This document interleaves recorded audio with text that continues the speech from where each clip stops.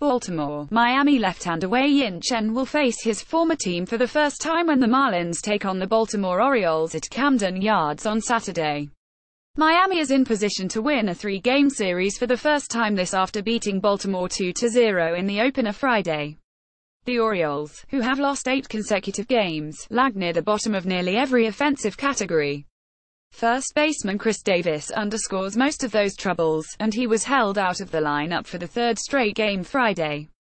Davis is batting .150 with 4 homers. He's tried a lot of things, but I think doing it this way, you're trying not to say, okay, if it doesn't click right away then let's go to something else. He's got a lot of people talking to him and rightly so, teammates and I'm sure college coaches. Orioles manager Buck Showalter said about Davis, everybody's trying to help him because they like him and they hate seeing anybody struggle. This is kind of blind as with, here's what we're going to do and let's throw out everything else and here's where we've got to get to. Here's where we are, here's why this problem is happening, because X is happening and let's eliminate X. Will it look completely different? I'm not sure. What I hope looks completely different are the results. Unfortunately, the games don't stop. We need a good Chris Davis. We do. He knows that. And that's what's frustrating for him. Chen 1-3, 6.13 ERA has lost his past 3 decisions and struggled to get deep into games.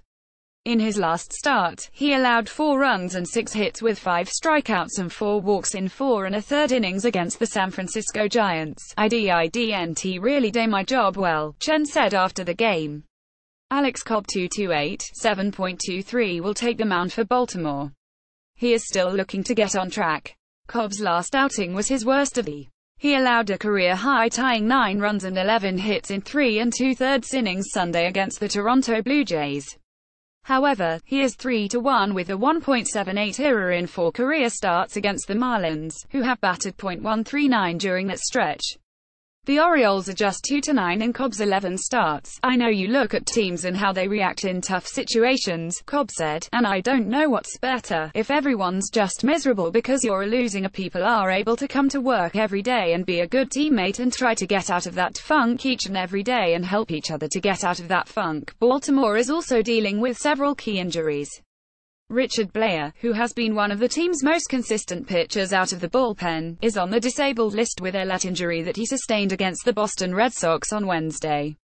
He could be out for the. However, starter Andrew Cashner could be back in action Tuesday or Wednesday if he does not have any setbacks with his injured back while throwing a bullpen session Sunday.